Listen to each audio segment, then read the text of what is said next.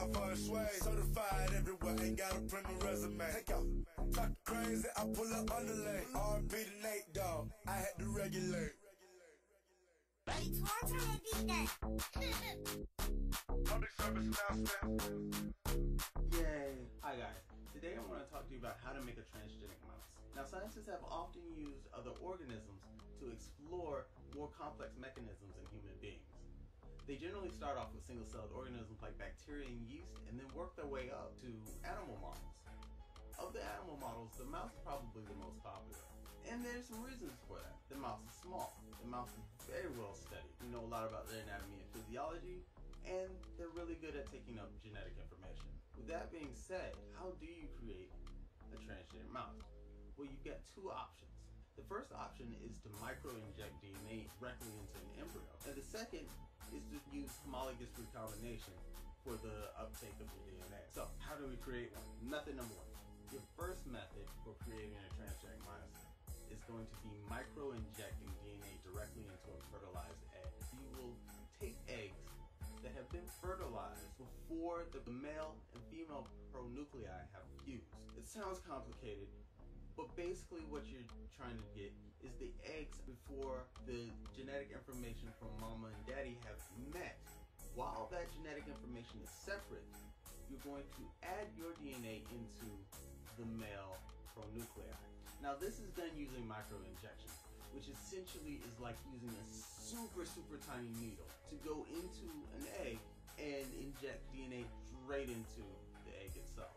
Basically, you're just going to shove a whole bunch of copies of the gene that you want to ultimately be expressed, so that when it fuses with the female pronuclei and started to divide and create what will become the embryo of a new mouse. You'll take those eggs that you micro-injected and place them back into the surrogate mouse. Once the litter is born, it'll be hard to tell which ones actually include the gene that you're looking for, even though you put the DNA there. So a simple genotyping test is done. You take a little bit of the tail and you send that off for genetic sequencing, which will confirm whether or not your gene was in the mouse's genome or not. You isolate the mice that have your gene, and at that point, you can then mate them with the wild type mouse or the normal mouse to ensure you have a stable genetic line. Now, there's some limitations to this. Basically, when you're taking several copies of your gene and just shooting them into the pronuclei of the embryo, you have no idea where it's going. You could end up with a genetic strand that has multiple copies of that same gene, and take a chance that your DNA will be incorporated somewhere. Secondly, scientists use a method called homologous recombination to replace a normal gene. This simply means we're going to take our normal gene and replace it with our mutant gene. Now, this process relies heavily on something that the cells will do naturally. Now, when a cell divides, it's got to divide its nucleic material as well. And during this phase, meiosis, homologous chromosomes or similar chromosomes will line up and sometimes will cross over or trade DNA. This is the same process that we're going to rely on to get our mutant DNA into our normal cell. Now, there's two ways that we can take our mutant gene and get it into our target genome. Now, the first way would be taking our mutant gene and adding flanking sequences on either side. Now, these flanking sequences are going to act as a transfer zone when it comes time to pop in our sequence and kick out the normal sequence. When we do this, we like to call that a knockout. Now, we've knocked out that normal gene and replaced it with our mutant gene. We subsequently call our animal model a knockout mouse. Now, the second method is by taking our gene and inserting it into the normal genome in an area that would have no effect on the mouse whatsoever. So you end up with both the normal gene and the mutant gene, but the mutant gene expression outweighs the expression of the normal gene. Everything we did before was prep work. Now it's time to breed the mice. Now, because we can't see DNA, we have to use the phenotypes of the mouse or the physical characteristics in order to determine what's going on genetically. So we'll start with a pair of brown mice, and we'll take those fertilized blastocytes which are essentially structures that hold a mass of cells that will then become an embryo, we'll take those blastocysts and culture them. So we'll have colonies of embryonic stem cells.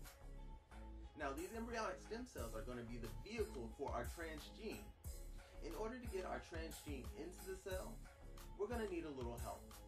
So we're going to use a method called electroporation, which is essentially giving the cells a tiny shock, which opens up pores in the cell and allows the DNA to go through the cell membrane.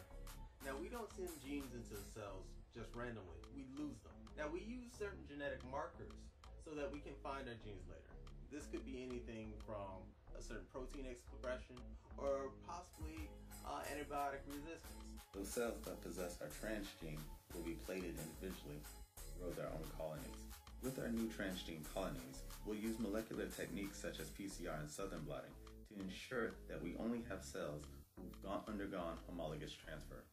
Now we need more mice. This time we're going to take 2 albino mice, which will be completely white, take the blastocytes from them, insert our brown mouse stem cells, then implant those blastocytes back into a foster mother. And when those blastocytes gestate and become baby mice and grow up, we should have mice that have brown and white spots.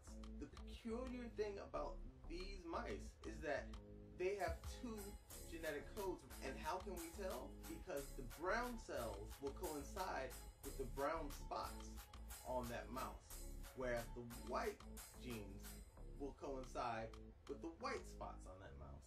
Now, this process happens totally at random. Brown spots and brown genes and white spots and white genes can end up anywhere on the mouse. Now, we call these types of mice chimera.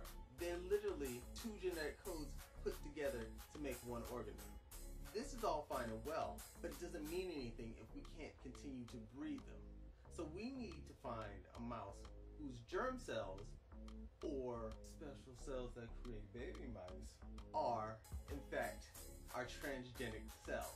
So we'll then take our chimeric mouse and then breed them back with another albino mouse. Any resulting offspring that are completely brown, we then know are transgenic mice. Now I know I've explained this process quickly, but in the lab it can take 2 years to get a stable genetic line of mice going. That being said, once you have them, you can do all sorts of wonderful tests for genetic diseases and disorders. All in all, we're better off for them, and you should thank the little guys next time you see them. Thank you, Mousy. You're welcome. Until next time, I'll see you in New Science Street, gangster. Ish.